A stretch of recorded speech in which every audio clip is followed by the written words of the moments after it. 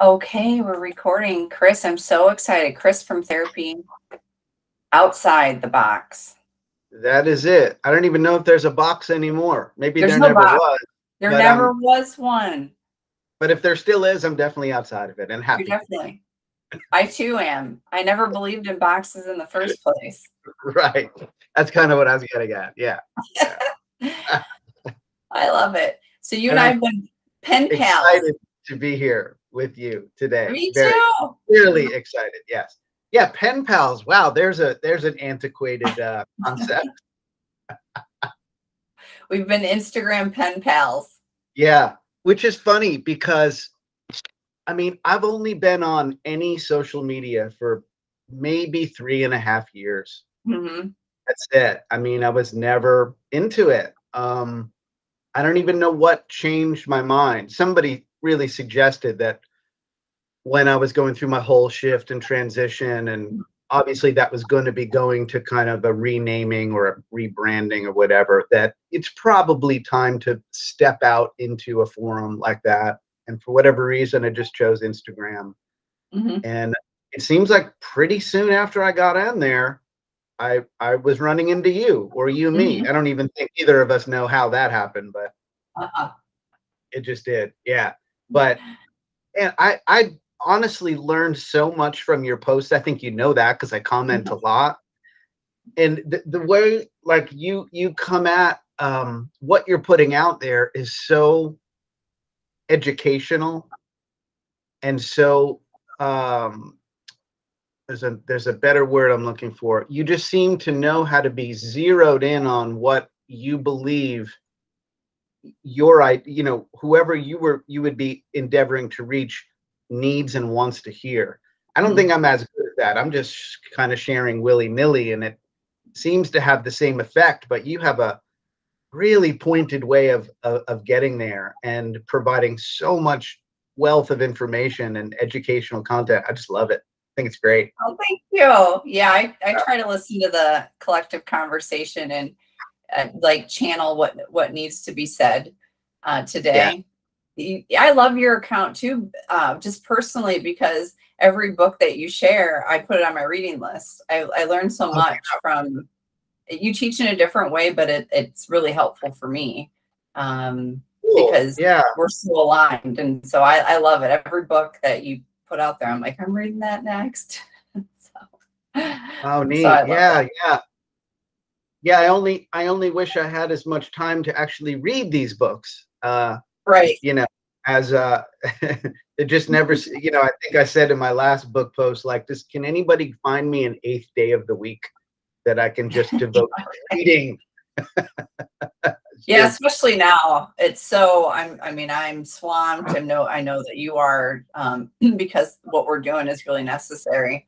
And yeah, I think I came to Instagram around the same time. I think you and I our big shift. I think we're always awakening, right? Like life is spiritual and we're always awakening.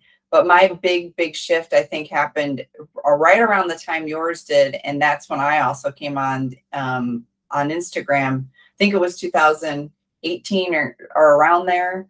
Yeah. 19, around there.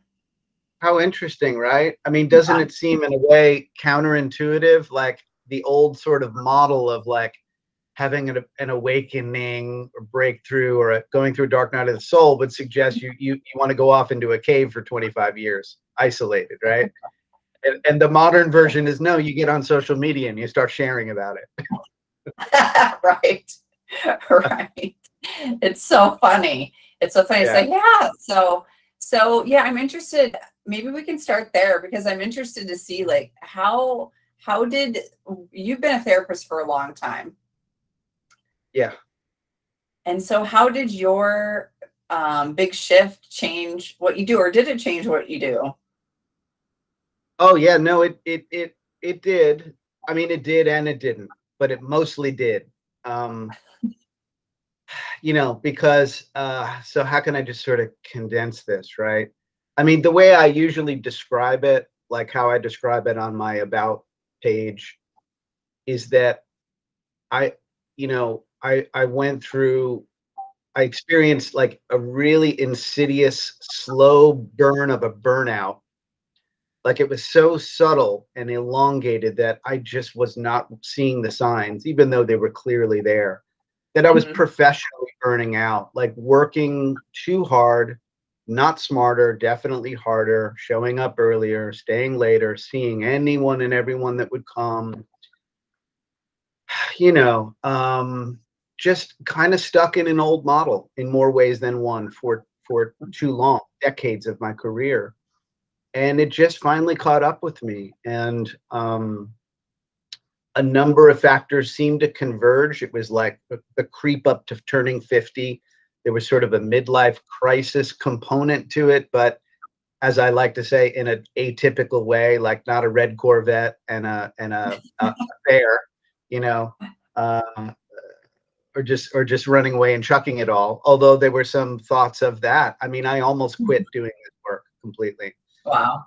But anyway, a really insidious sort of burnout, taking a toll on my physical health. Uh, uh, you know, all of that just seemed to really converge for me to stop me in my tracks, to bring me to my knees, Mhm. to finally surrender, right? I mean, I've always been spiritually minded, I've always been metaphysically minded, and I've always sort of kept that at a pretty good distance from how I show up in the world, including my work.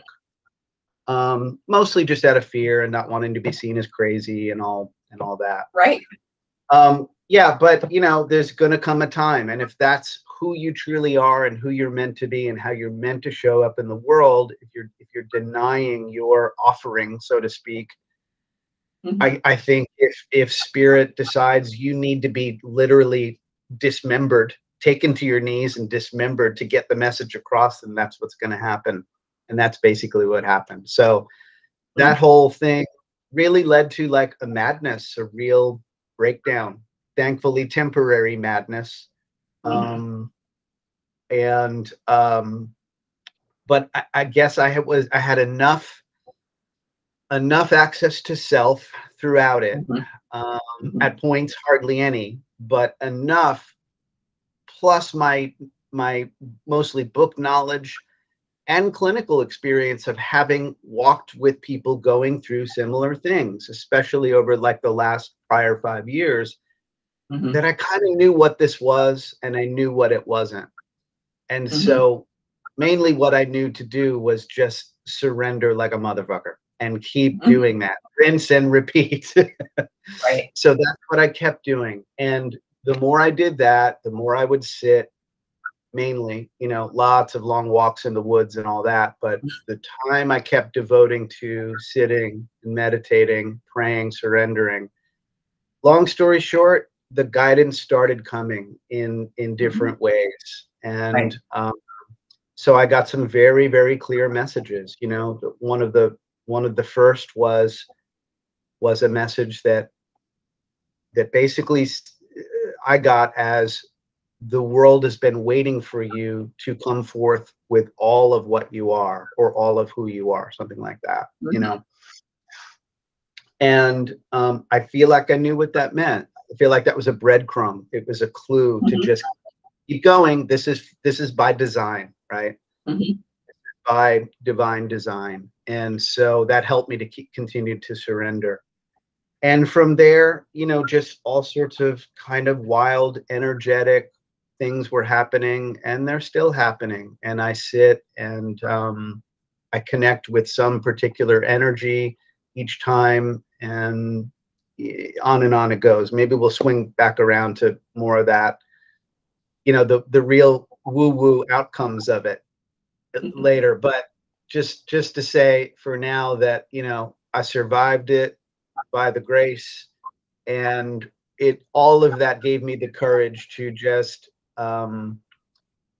reimagine, redesign, and rebrand and come forth anew and be fearless and essentially trust that the net will appear if you jump.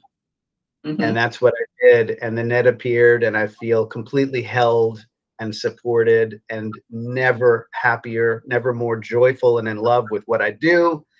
never more attracting exactly the right people. The outcomes are fantastic, and I'm getting to live in that marriage of being sort of anchored in my clinical and maintaining, you know, my ethics and my stance and my way of being as a professional, but I'm getting to be as fucking weird and out there as I want, and it's going great. I love it. Yeah. I love it so much. I love it so much because I hear so much of myself, even in that story, right? Like, I love it. I love it. And not only that, it's so important that, you know, that you're sharing your story, because like you said, you've probably walked through countless clients through similar situations. Yeah. I know that I do, and it's not mental illness. And there's not a lot of folks that have gone through it and that are sharing their story in a way that people can really identify with. You know, they just, yeah. I don't hear that enough. I hear certain levels of it, and there's definitely a lot of stages and things like that. But you've got just a really, it's just grounded and embodied when I hear you. I'm just like, yeah, and this is your purpose. You were supposed to go through all that. Without a doubt. I mean, if I'm not sure of that, then I'm sure of absolutely nothing. I feel like I'm pretty solid on that this was all meant to come about. You know, certainly I could have heeded the signals and the signs that I was going to have to be brought to my knees and psychically dismembered, so to speak. I may have been able to head that off sooner. It didn't have to be as severe, but oh well. I was too busy, head down, working, and you know, I didn't do myself or anyone a lot of favors with that, but I can't go back and redo it. So I just have to accept it. You know, I didn't know what I didn't know, and here I am, and hopefully I can kind of pay that forward, you know. Right, exactly. Yeah, and then there's enough self there that you knew, because mine was similar to that, where I, you know, just on my knees, and it was just, it's so confusing. But I had known, I had read, and I had known, I'm like, oh, okay, I know what this is. Okay. Like there was, like you say, breadcrumbs, and there certainly was that there for me. And I was divinely guided to whoever would be it was like a bunch of temporary teachers along the way. Go talk to this person about this, go read this over here, go do this. It was just, the synchronicity was so aligned, and I felt so supported. And yeah, I mean, it was just, I had read about it decades ago, and I was like, oh, this is what's happening. Right. And here you're talking about like spiritual emergency, a dark night, right? Exactly. Awakening in progress. Yeah. Yeah, I got very close to the edge, like you, very close, very, very close to the edge there, where it's like, is it spiritual emergence or spiritual emergency? Just very close there. After a psychedelic experience, months and months after, there was just a big shift that just came out of nowhere. But again, I was burnt out, all of the same things. And it has to be, we don't change when we're comfortable. We don't, usually humans don't proactively change. That's a rare person that I come across. It usually is profound suffering. Like you, I had to surrender just entirely to the process and not know what it's going to look like. And I even knew that if I asked anybody, they wouldn't be able to give the answer, because it was my process that my soul, that I individually am having to go through. So totally. Look, I'll say to that note, you know, I've had a therapist mentor for 20 some odd years, and I stayed with him through this whole process. But I mean, for all his wealth of knowledge, and he's a former Franciscan priest, very spiritually open and aware, he really did not track with what was going on. And you know, I guess at the end of the day, I didn't really need him to sort of figure it out for me or know exactly what it was and interpret it. I just needed him to do what he did, was just be there and hold space and support me and let me figure it out. Right. Yeah, but there's no clear roadmap or blueprint, and no one person or one tradition has any answer to this. They don't. No. It frustrates my clients because they want, tell me what's going to happen next. Tell me what to do. And I'm not your soul. Like, you're in your own curriculum right now. And Right. I'm just here to be with you. And, you know, just be with you, because ultimately they all end up wherever they need to be. But it's just about safety and non-judgment and holding space for the whole process to unfold. And you can have all of the teachings in the world and all of the things to say, like the right things to say, but ultimately it's them, their spirit versus themselves. It's them versus them. At the end of the day, stepping into past life, parallel life, gifts, their multidimensionality, all of that is being integrated at one time. And so I don't know what that is for them. Right. Yeah, I mean, of course, we all want the answer and the solution, but you know, in this territory, boy, it's not there. It's not. It's not outside of us, you know. No, Right. but the things that you and I both do, we kind of work in the same regard as to one of my first line questions with folks and with myself is, where's the trauma? Where's the trauma, and what part? So you work primarily from an IFS perspective, internal family systems, therapeutically. More so lately than ever. Yeah. I mean, I've been sort of studying and using that model since 2006, but I've gone in and out of it, and I only really understand now why in those times I would move away from it. And it's really very simple. It's that I was losing self-energy access. Right. What it comes down to, right? It does. It does. And then you go to because your parts are hijacking the system, and they want to cling on to other things, earlier things. Because they're usually younger and more confused. Or more protective, and so I would, at times I can look back and see that I would get frustrated doing IFS, and then I would just sort of stop doing it.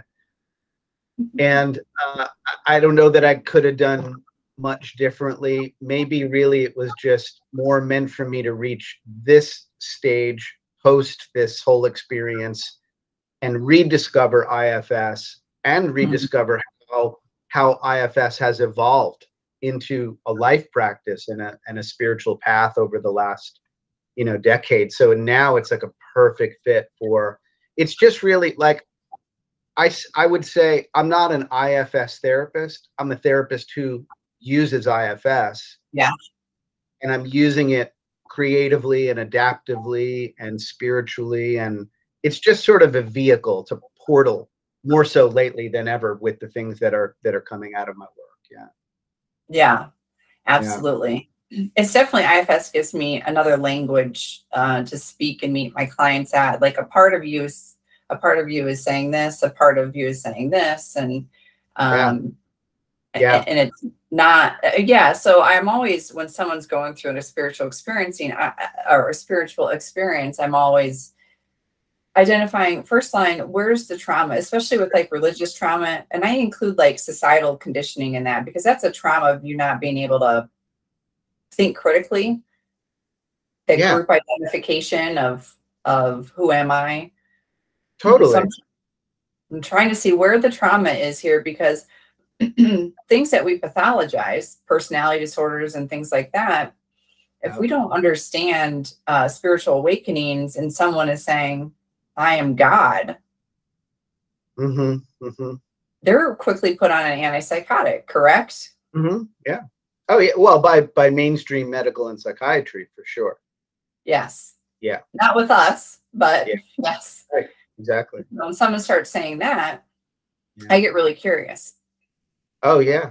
I get really curious, because if they had grown up in India, everyone says that. I mean, it's just part of the spiritual nomenclature there. Sure. It's like not a big deal. But here in the West, oh, you're God, then you've got to be put in inpatient. You got to be put on an antipsychotic, and right, right, right.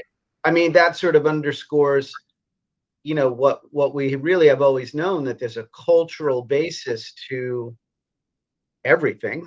There's a there is a cultural basis to the labels, you know, the psychiatric labels in particular.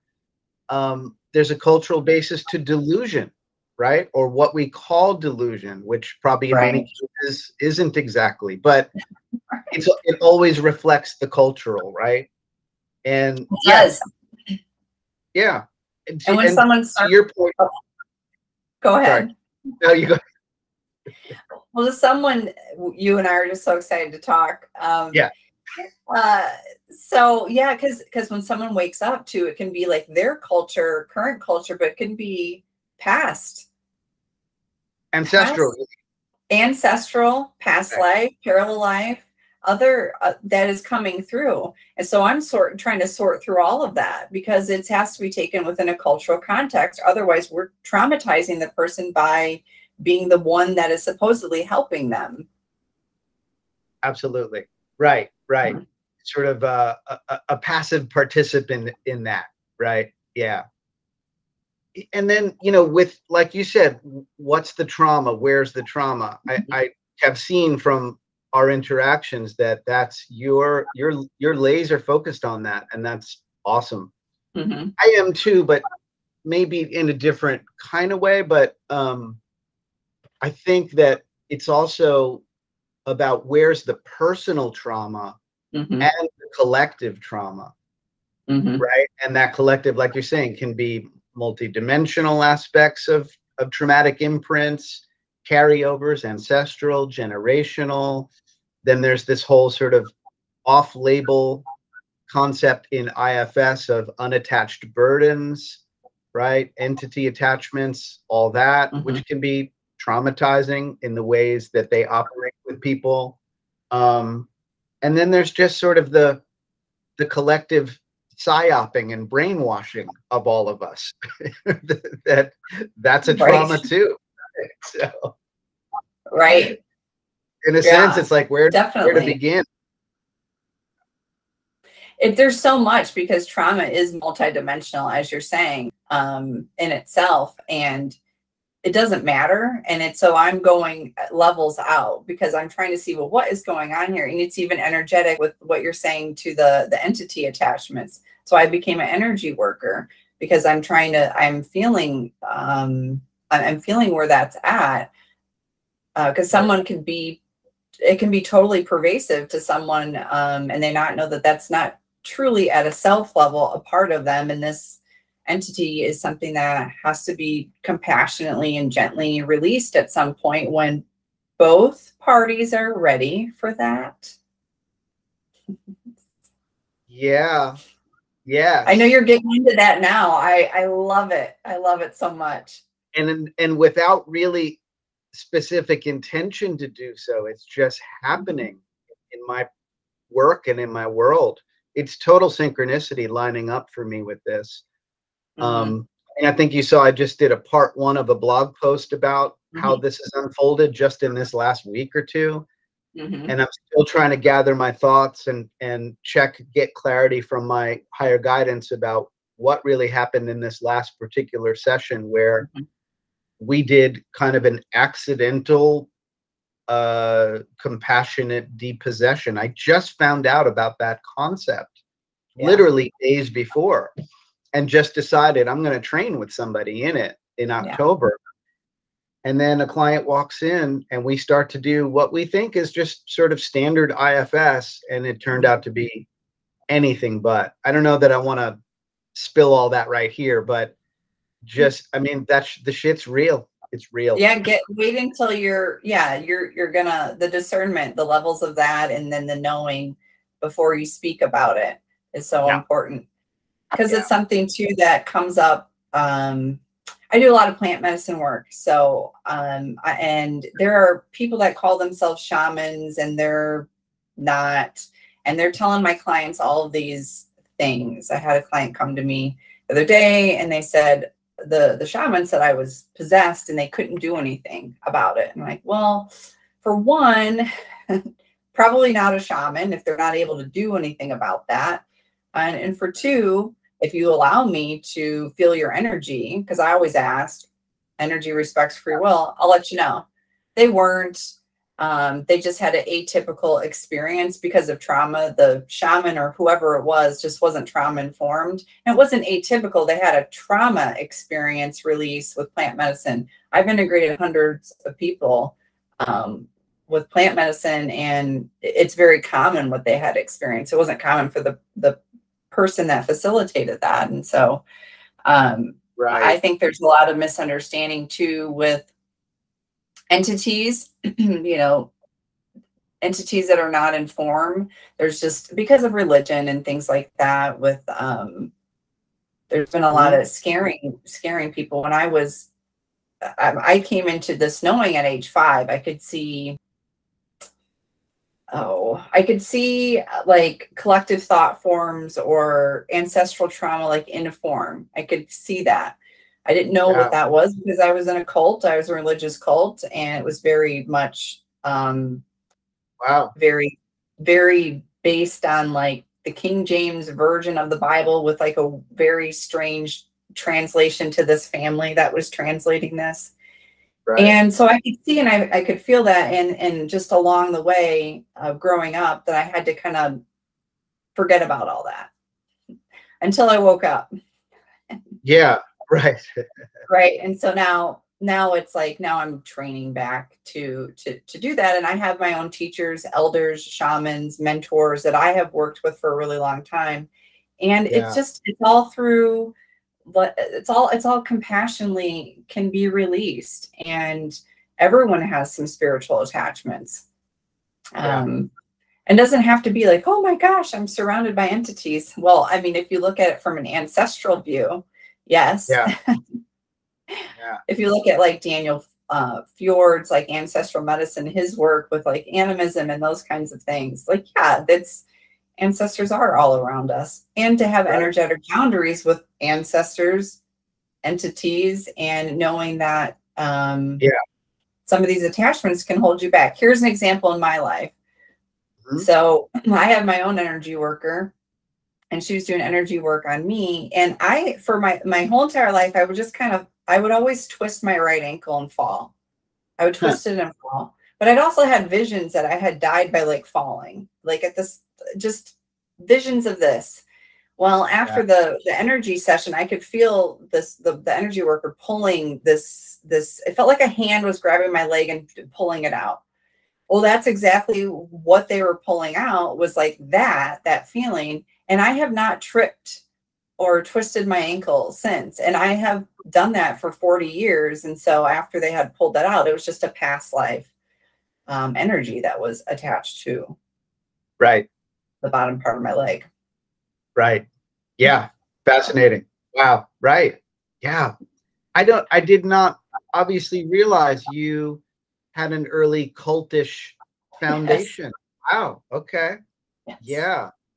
And so you were saying a minute ago, like you had just sort of put it away until your awakening. And of course you realize, I'm going to have to reconcile with that. How that affects. Right. Yeah. So I had deconstructed. So I spent the first 18 years in, well, it was like a version of Baptist, like a real, not Southern Baptist, but like an interpretation of Baptist up until 13. And then from 13 to 18, evangelical, which is like, I call it cult light, evangelical Christianity. And then when I went to college, I started exploring all different religions and started to really deconstruct in my political upbringing. So that went on for about 18 years, where I read the Quran, I've read every single text. I kind of like went into the theology mindset. Like I've read like all about Native American spirituality, all of this, and started to deconstruct it. But that took the better part of almost 2 decades to get there. And I thought that I was at a good place with it, right? Like, yeah, like intellectually. And it wasn't until with psychedelics that and then I spent time in a bardo where I was like, oh, okay, so there's some other things here. There's still some things here, because I had to get rid of the concept of hell in order to get kind of free, in order to Yeah. There's just this looming anxiety that was in my system. There's just the concept of hell. And so when that was released, there's always just deeper levels to this work. Always. You know? Yes, absolutely. I mean, because I'm in the buckle of the Bible Belt here in Nashville. Yeah. So more and more so since I've put out, you know, no holds barred, all my views and my weirdness and everything. I mean, just as I always have, but more so now, I'm drawing people who really are in some stage or have just decided they're ready to really deconstruct their oppressive ideological upbringing, or people who grew up in bona fide insular communities, you know, or just very dogmatic households, you know, the whole spectrum of it. Right. And I'm realizing that there is really no, you know, graduation date from the deconstruction. It just goes on, peeling like an onion, you know. It does. Yeah. But you're giving me even more ideas about, you know, based on however much somebody is ready for and open to all the different ways therapeutically, psychedelically, that it can be assisted and maybe moved along, you know, a little quicker, perhaps, right? You've obviously done all that. You've been pretty intrepid, you know, with your own journey, your own healing journey. It's awesome. Yeah, definitely. I work with a lot of folks that are deconstructing and dealing with religious systems traumas of all types. And I think that psychedelics, and for me, psychedelics, natural medicines, and energy work, those three things help deconstruct that, because I already had the knowledge of about 2 decades of reading about every type of religion, okay, and studying it, and was well on a path of really understanding and implementing Buddhism. I'm not, you know, like, I don't identify with anything, right? I'm a spiritual free agent. I know that all path leads to the same place. Maybe an omnist, yes, I don't know. I hate labels because spiritually it doesn't make any sense. But I had been well down that path myself. And so that way I'm more effective with folks when that stuff comes up, because a lot of times where people have difficult psychedelic experiences are to those deep belief systems, their worldview shifts. We know this. And it can be stuff that's so subtle that maybe they weren't practicing religion growing up, but it was just within the messages, especially in your part of the country. Now it's in part, I mean, it's basically part of our laws. You know, we're now at this point in our history where we're de-evolving, and now we're going back to using the Bible to create laws. I don't know what year we're even in at this point, but it can be that pervasive that it comes out. Right. Yeah, no doubt. Right. I mean, we're kind of in the upside down, as they say, right? We are.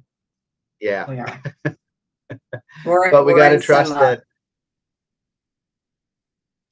something weird for at least for us. The paradigms are falling, and they're not going to fall easily. You know, they're not going to, the powers that be aren't going to give up their control without a big taking the wheel and jerking it this way. Yeah. And it's so tempting, probably, and easy for so many of us humans to get so attached to that and let it steal our peace, right? And feel that we have to, you know, fight. And maybe some people do. Maybe that is their dharma, or that's their guy. You know, they got to get in there in the fire and fight the man and fight the power. Yeah. I have mad respect for that, always have. But I've also known that that's not my path.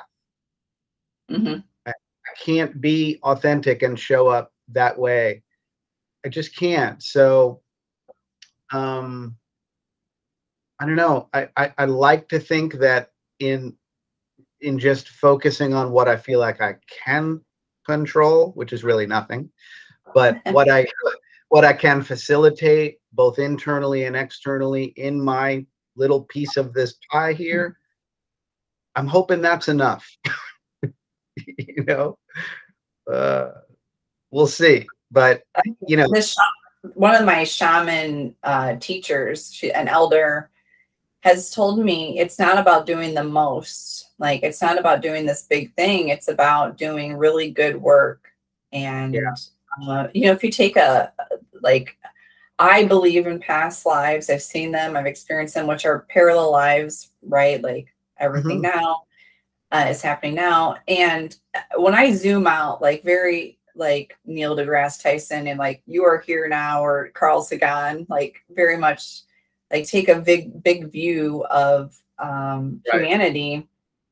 Right. And I feel like a lot of us have taken the vow of being like a bodhisattva. I mean, I'm using a lot of different terms to try to explain the same phenomenon.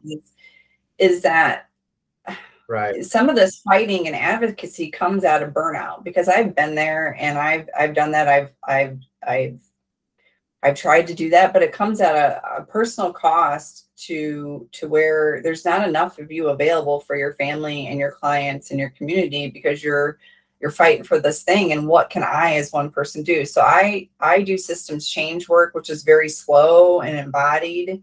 And I know that I'm not going to resolve everything in this lifetime. This is an infinite game we're playing. And it's moving from like that zero sum to playing that infinite game. Totally. And knowing we're not all free, like until we're all free, then we're not all playing the same game. And so I respect the games that folks are playing, but I'm not going to participate in that, because I can't, my dharma, I'm here for trauma healing. That's my dharma, is to teach about trauma healing and to heal my own trauma. It's both. Totally. And so I have to stay laser focused on that. Yeah. Yeah, you're doing it. You know, you're reminding me that I know that Dr. Schwartz, the IFS founder, in this kind of later stage of his life, he's in his 70s now, and he's still traveling a lot to, you know, talk about, do workshops and raise awareness to the IFS model. But his real focus lately is working with activists, because he's seen how burned out they are, or they become quickly. And, you know, he's doing a lot of good work with activist communities on helping them to embrace the multiplicity model so they can remain more in self, and therefore be more effective in the activism work. Because the more parts that you are, the more agendas you have, right? As Schwartz says, the self has no agenda. It's all our parts with the agendas. And then we wind up locking horns with people who we're trying to persuade or convince or you know, get with our program or whatever.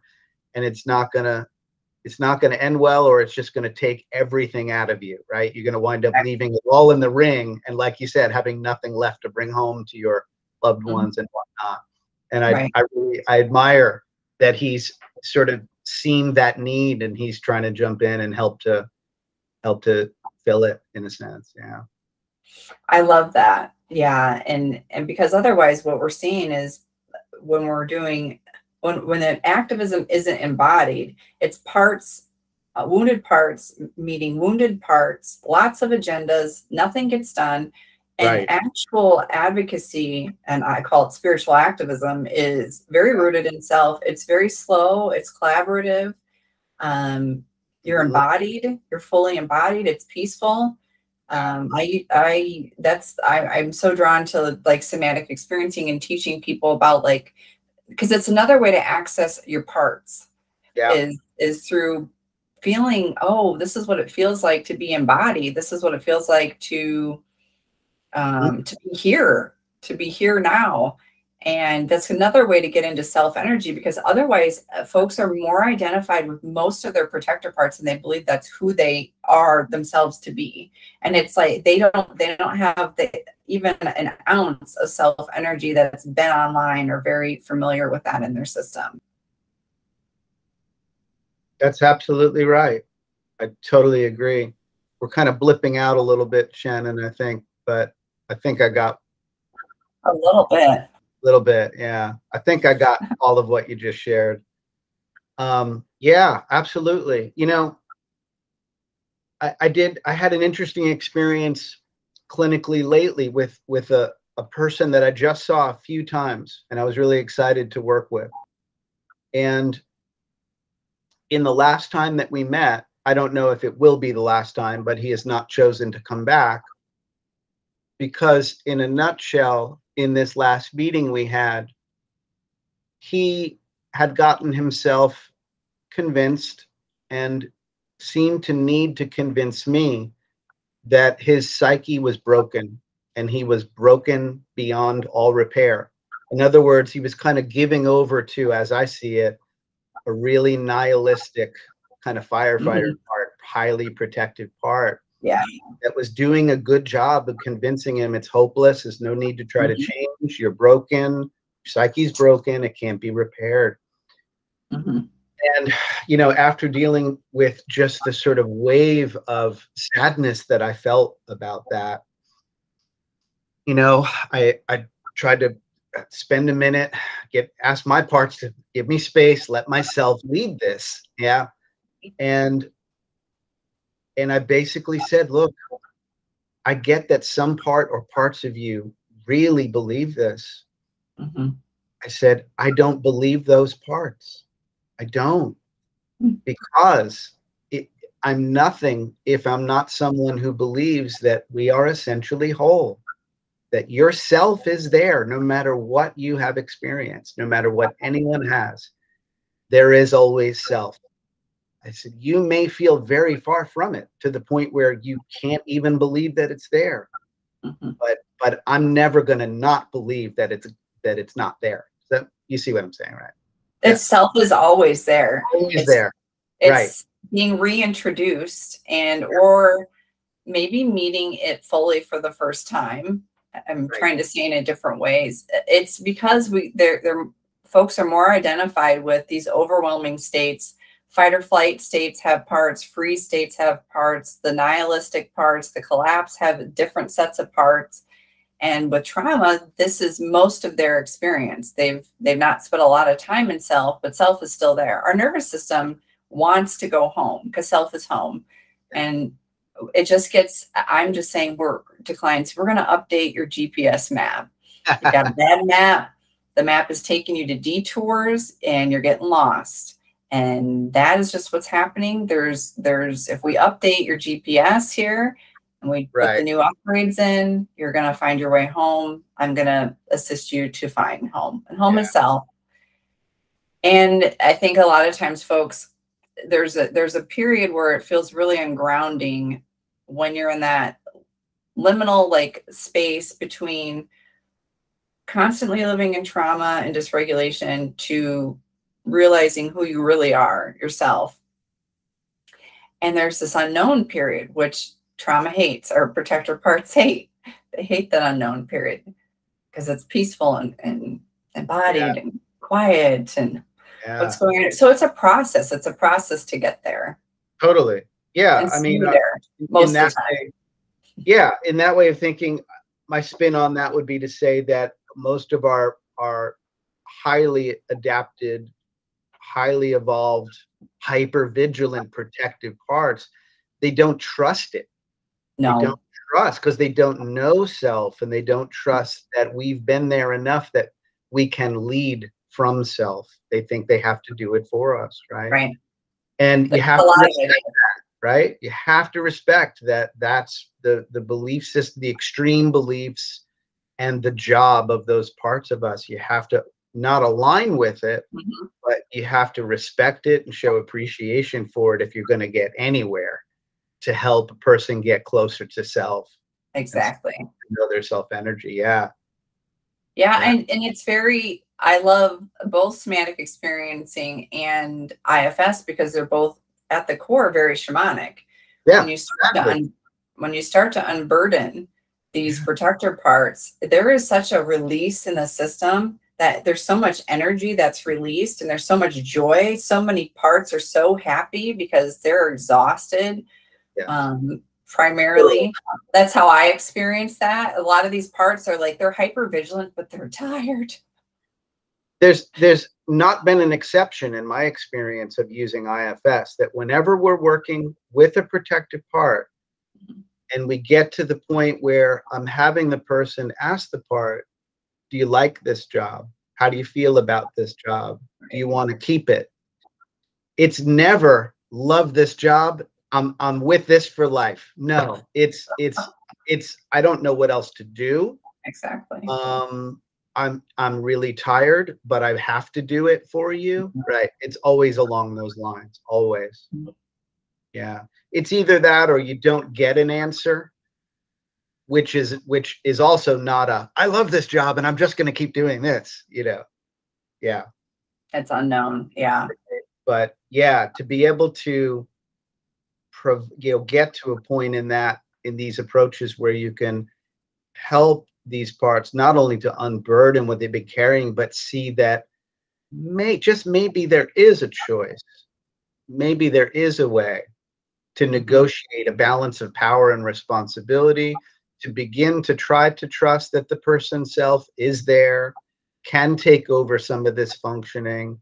And then maybe these protective parts can even just entertain the idea of updating, as you were describing it, right? Yeah. Yeah, some new and still helpful roles. Yeah. Yeah. Right. Exactly. Yeah. Exactly. Yeah. Oh, well, this has been so fun. No doubt. I could do it all day. I know. I want to hear more. I do. I definitely do. Yeah. Maybe we should do a multi-part series, perhaps. We should do a multi-part series. That'd be really fun to pick up and see, because we didn't even get into so many things. The psychedelic work that both of us are doing, I know that you do, the energy work, you're channeling. I want to know about that. Yeah. Yeah, that's ever unfolding. I'm in a process, an initiation for sure. And I guess in a sense, I'm already channeling and have been for a while, just not in the conventional sort of way that most people think about that, like a voice trance channeling. I have a feeling that's coming, but I don't really know. Because again, I think the whole thing in being guided in this process that I'm in is really just about surrender, faith, patience, and trust. And occasionally I'll just get a pretty clear message that's usually some variety of, you're on the right track, just keep showing up and more will be revealed. So that's just what I do. Yeah. And that's primarily coming through some deep meditation. I get those messages when I'm in these, I guess they're meditations. I mean, I approach it as a meditation. I try to do it each day. But they're really, I think, more like communions. Like I do a whole process with my this violet flame protocol, and I do decrees and prayers, a whole series of them. Then I just sit and tap in, and as soon as I do, whoever's going to work with me that day is right there, and my head just wobbles around the whole time like this. Yeah. And I get impressions. I just get impressions. Sometimes not. But it's difficult to say the way information comes through. You know, there is a kind of a cognizant, clairsentient ability that I was graced with, it seems, 2 or so years ago with this. But in terms of my sitting daily process, I'll just get sort of like mental impressions of guidance or messages at particular times. That's all. Yeah. So and you can tell as far as the energy, like where that's coming from, because you can feel. Everyone's gifts are different in how they get their information, but like with the discernment is how you feel it. Like, and if you have like any fear or any trauma, any impulses in your system, that's a lot of people are like channeling things. I'm saying this because a lot of people think they're channeling things, but they're not. You can channel things from different entities, but not all entities are going to be helpful. And so there's a lot of discernment, and then there's a lot of work that you as a person to receive the information has to do in order to make sure that you're getting the clearest message and you're not channeling things that are ultimately going to be destructive or not helpful. 100%, or channeling things that are a mixture of truth and falsehood, right? There's some tricksters out there. There's also, Yeah. I can feel non-personal thought forms, and I teach clients like how to feel when that comes into you, when it's not yours and it's coming in. Because some people, they can identify that with a lot, and it's like a collective thought form of like motherhood, right? Like there's like these collective thought forms that you can essentially connect to, but it's not you, and people can be so identified with that, and you've got to really work on your energy and your nervous system in order to get some clarity, if this makes 100%. any sense. Oh, it makes perfect sense. And I've been in this process, and still I'm in it, of that sharpening that discernment. I'm happy to say that I really feel that for this last 2.5 years or so, not one time have I felt that something not entirely of the highest and the holiest is trying to get in.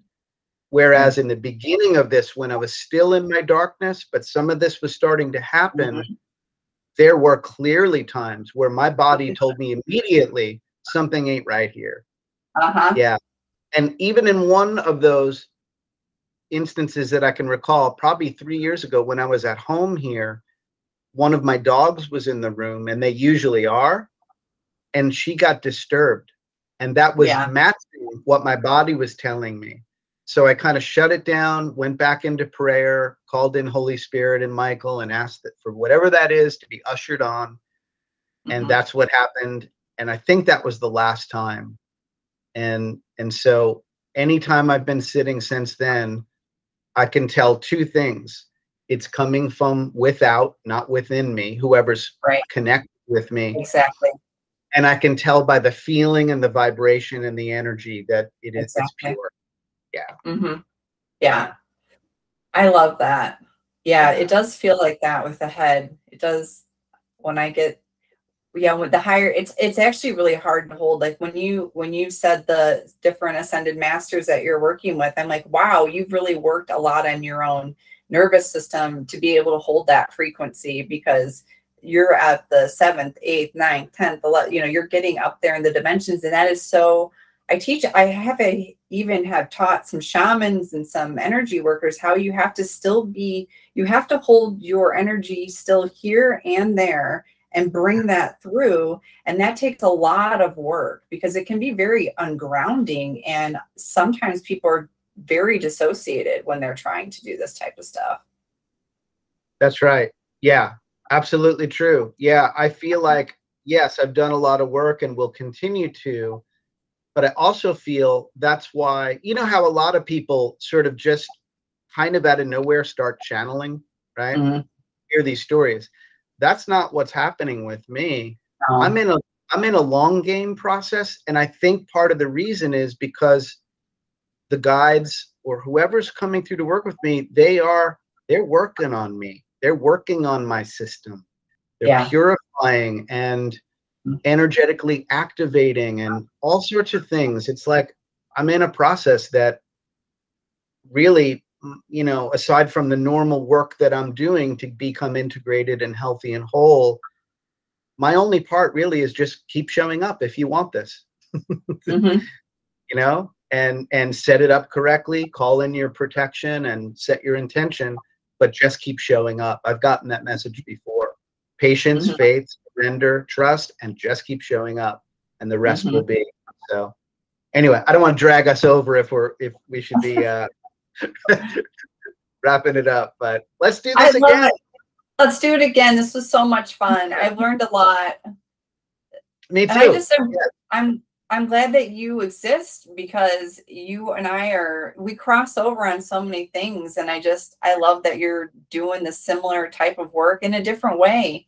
And I think there needs to be hundreds, thousands of folks like us to really normalize the self-actualization process. Totally.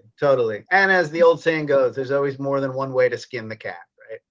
There is, and all roads lead home, and you have to trust yourself and your journey. And for me, it's been really important to have mentors and elders with the discernment process, because otherwise not that you still can't arrive, but there's going to be a lot more detours. And I think there's more of that coming for me. Like I said, I've had my mentor therapist forever, and some other teachers here and there sporadically. But I think now that I'm on this more shamanic deep dive, and where the IFS is converging with that and with this whole personal process, I think there's more elder type teachers coming down the pike for me, for sure. So I'll be meeting you. I'll be meeting you on that train. Definitely. They'll show up. They'll show up when you need them, for sure. Exactly. Right. For sure. Thank you, Shannon. This was an absolute pleasure. All right. Loved See you it. again. Talk to you. Okay. Bye-bye. Bye.